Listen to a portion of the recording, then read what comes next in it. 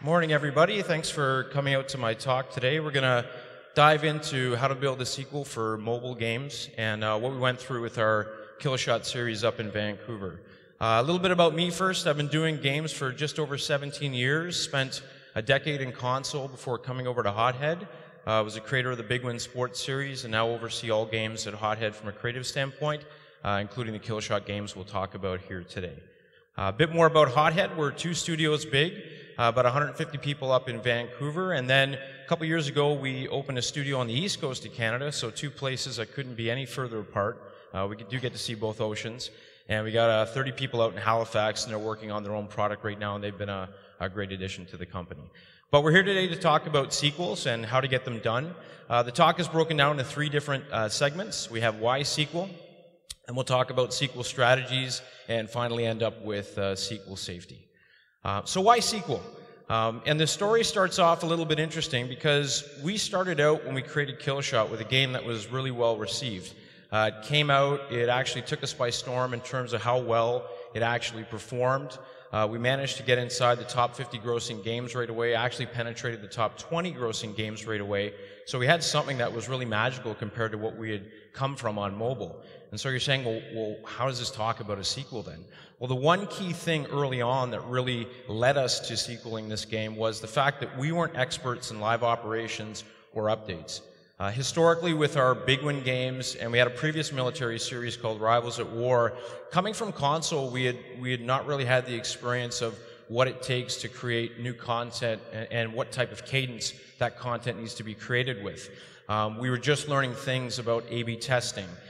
We were using other people's analytics platforms and really didn't understand what we were looking at. So these things really led us to understand that while making a game is one aspect of the challenge, you have to understand how to keep that game functioning over time. So we needed to gather some experience and updates in live operations. Because we didn't have that experience, what we saw over time was, well, the game launched very well and people responded well to it, great star reviews, players liked it, performance was good.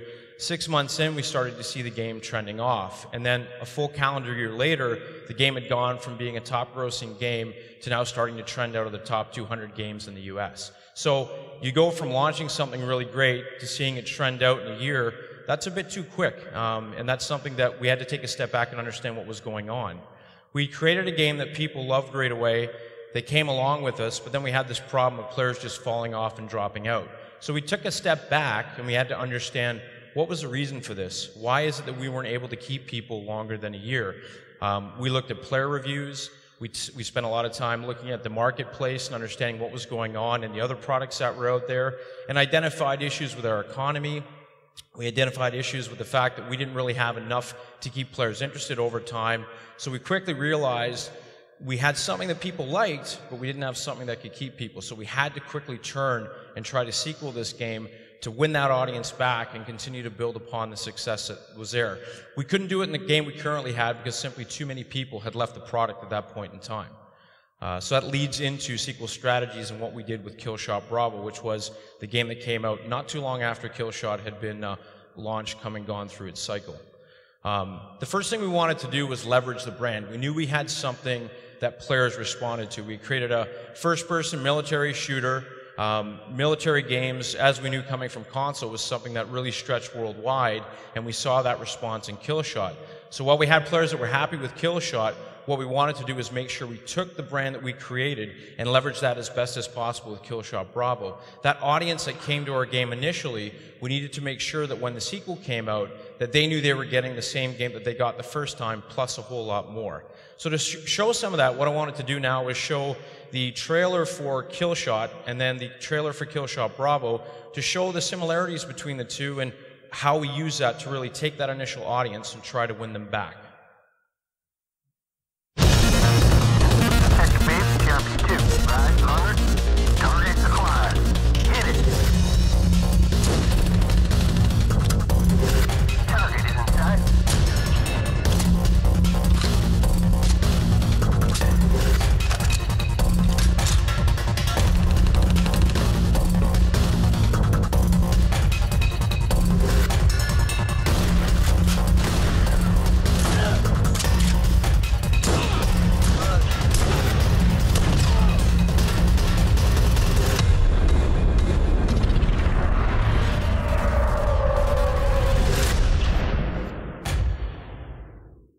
Okay, so that's Kill Shot. Now we'll quickly go across to Kill Shot Bravo.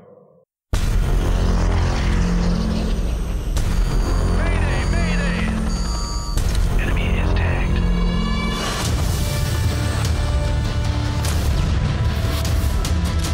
Here we go, boys! Go, go, go! All right, let's roll out.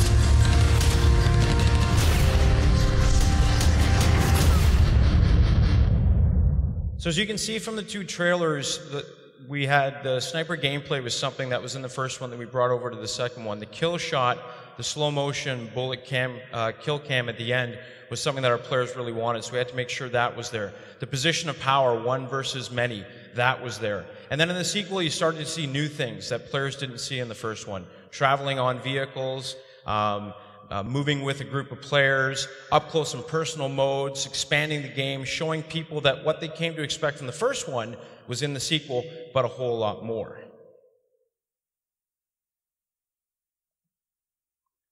So while we maintained the brand, and we also had to figure out what goes into the box for the sequel. How do we take a game and bring it out and make it bigger, better, badder, and have it last a lot longer? So the first thing was designed around the missed opportunities. So a few slides ago, we saw the players falling into a chasm, and we had understood that there were opportunities with the economy that we needed to expand. We had an itemized economy, which has limited purchase ceilings. So we looked at adding gotcha mechanics to our game to further expand out the spend opportunity. We had researched and understood that social was something that was growing in the mobile space and was something that could be an end game for players. So we focused on making the first social shooter that was out on mobile. And while new ideas help to propel a game forward, you also have to make sure you retain what worked the first time around. A lot of sequels fail in games historically because they fail to bring forward what worked in the first one. So we had to bring the same type of action puzzle gameplay that Killshot worked on the first time into the sequel.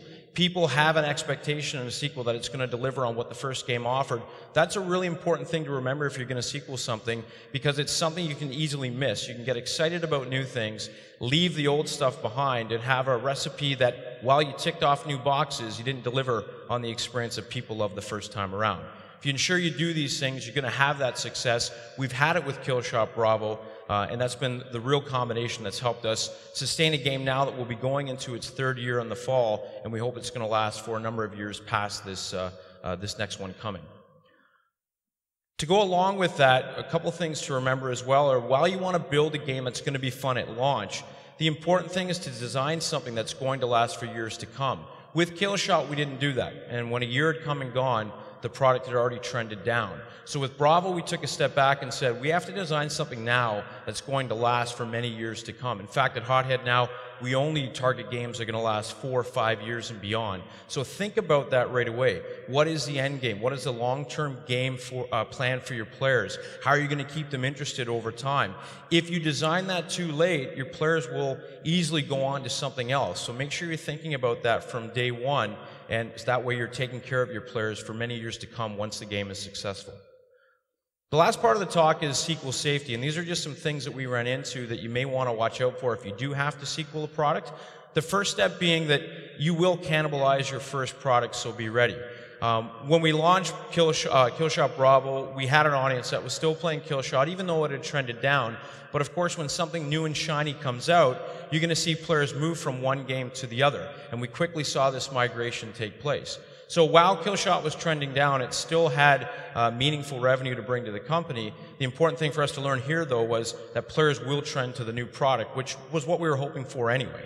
The second thing is, don't be shy about trying to move players across to the sequel. If that's where you're going to be spending your time, if that's where you're going to be spending your money, investing time trying to sustain that product for years to come, you don't want people playing the old game. We didn't want people playing Killshot anymore. So we actually took the action of marketing inside of Killshot to move people across into Killshot Bravo, and I'll show you that in a second. While you may make all the best efforts to move people across, some players are stubborn.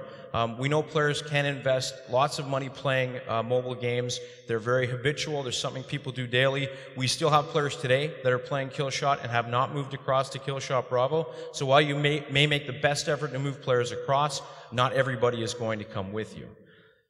This is an example here. It's kind of funny when we're putting the slides together because our character being military themed, he's kind of camouflaged in. It's something we could probably go back and make a little bit better.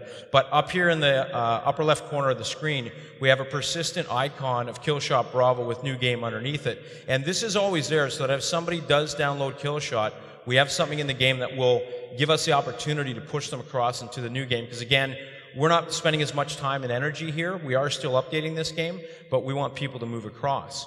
One other thing we have in Killshot today is when people finish the tutorial, we pop up this interstitial, which lets them know that there's a better version of the game that's out there. And with these efforts, what we've been able to do is convert 14% of people from here across into the new game. So it's quite successful in terms of making sure those players come across, and we can continue testing more creatives, making this better over time.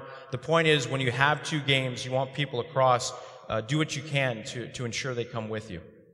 To go along with sequels and part of doing cross promo, you're going to have confusion in the marketplace. Players will inevitably download the wrong game. If people are talking and say, hey, I played this great game, Killshot Bravo, they're going to go to the store, they probably type in Killshot, both games are going to come up, they're not quite sure which game it is, they'll end up downloading Killshot. Again, those marketing interstitial things we have in the game help move people across, but you will have some confusion if both games remain out there. And the other thing is you're going to have two games you have to support.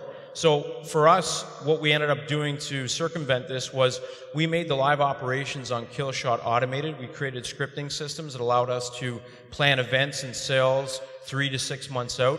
We still have to go back and update those scripts every once in a while to ensure that there's things being done to the game. But even though that game is not our focus, we thought it was important to have good faith with the players and ensure that we're still doing something to keep that audience appeased, and then allow us to really focus on building Killshot Bravo out and putting more meat on the bone with that game. So if you have those two games that are there, you now have to be ready to support two products. So some closing thoughts. Build a game that can last for years. You really have to plan for day 1000 right away. I can't stress that enough. If you don't, you will see your game die a lot quicker than what you want it to. To go along with that, make sure you take time to learn what it takes to run live operations. We kind of took for granted, we didn't really understand it at the time, and now we've built out our own analytics platform, our own A/B testing, and we understand what it takes to build a game and maintain it for years to come. The fact that I'm up here talking and Killshot Bravo is about to go into its third year is a testament to that growth in our company. So if you're not quite there with that in your company today, make that a focus, because it will be the key to ensuring that a game can last a long period of time. And while this talk is on sequels, we often talk about the best sequel being one that you never need to build. If we could have just sustained Killshot, we wouldn't have had the risk of having to build a second game, because when you build a second game, you may get the recipe wrong. Competition could come in and sweep your feet out from under you if you're not paying attention. So the idea is build a game, be ready to have it last forever, and hopefully you don't have to worry about sequeling the game and taking that risk on at hand. I'd like to thank everybody for listening, and now I'm happy to use the rest of the time to answer any questions. I like what you say about the day 1000, but I was wondering if you can give more details about what you did at day 0 to make sure that you'd be viable at day 1000. Sorry, what we did at day 0? At day 0, at launch, to ensure that you'd be viable at day 1000. Well, I think, with every game, early performance is really important. So focusing on having a really successful tutorial. Day 0 is the day where you're going to define whether players are going to actually stay and play with you. So having something that allows players to get into the game, they need to get a taste of the game. They need to understand how to play your game. We talk about user experience a lot up at Hothead. And it's not just understanding what to do, but why they're doing it and what's motivating them. So getting a good tutorial, making sure that you're unlocking modes and ways to play at the correct points in time. And you kind of have to lead a horse to water. There's a lot of new people playing games today, especially in the Western markets, that have never, I grew up playing games, so I'm going to date myself, but I've been doing this for 37 years playing video games. A lot of people that are doing it for the first time. So making sure they understand what they're playing, why they're playing, and what's motivating them to come back the next day. Those are 3 things that I think all game developers should be looking at to give you a chance to get to day 1,000. Once they get into that curriculum and that cycle and they understand what they're doing and why, and they've created a habit, you're going to have them. So now you just have to make sure that something new is thrust into the game every so often, and they can see what they're building to. They can see what's going to attract them back over time. But if you don't get them into the cycle early, you'll lose a lot of players quicker, and day 1,000 won't even come into play for many of those players. And then you mentioned new content. Was there anything that you thought worked well, and conversely anything that didn't work that you could share? So for us, with the Killshot series, it's an itemized economy, and so what that means is players were buying guns off a shelf. And so essentially each month we needed to create new gameplay with new weapons connected to that gameplay to ensure that we had the opportunity to remonetize players. So that was one of the main update cadence for us, was figuring out how often do we need to put new content in. If you have an economy that's more gotcha inspired, you probably have a bit more runway to play with because players aren't able to acquire exactly what they want at every single purchase point. So it really comes down to the game. But in Bravo, it was really about ensuring we have enough weapons on the shelf. It wasn't that people didn't want to buy weapons. We would often sell out the store very quickly. So we had to figure out how often do we have to put guns back into the store to give ourselves a chance to remonetize players. Great, thanks. You're welcome. So I thought you made some really good points about like what happens when you sequel, like with the market confusion and whatnot. So you've obviously addressed a lot of the shortcomings that you had in your first title in terms of being able to actually run your product as a service, which is why it's sustaining itself after 3 years. Do you think that there would ever be a situation in which you would actually sequel again, essentially, at this point now that you have live ops more under control? I think it's, I mean, with Bravo, we would have to see the game trend down over time. I mean, every game may have a life expectancy. The graphic level could change. It could be numerous things in the market that shift Bravo and make it unappealing over time. So if the game started to trend down naturally and we just saw players decoupling from it, then looking at, is there now opportunity to rebuild again and come out with something bigger and better? That's really strategically what we've talked about at this point in time. Currently, the audience, the engaged audience we have, has not shown any signs of that. So again, because the game has been out longer, the investment from some players is even higher than what it was in the first one.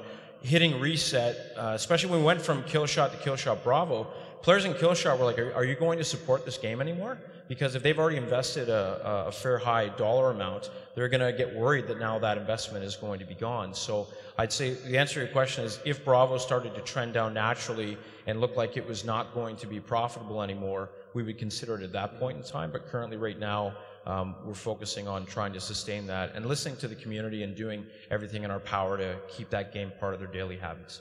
Cool, thank you.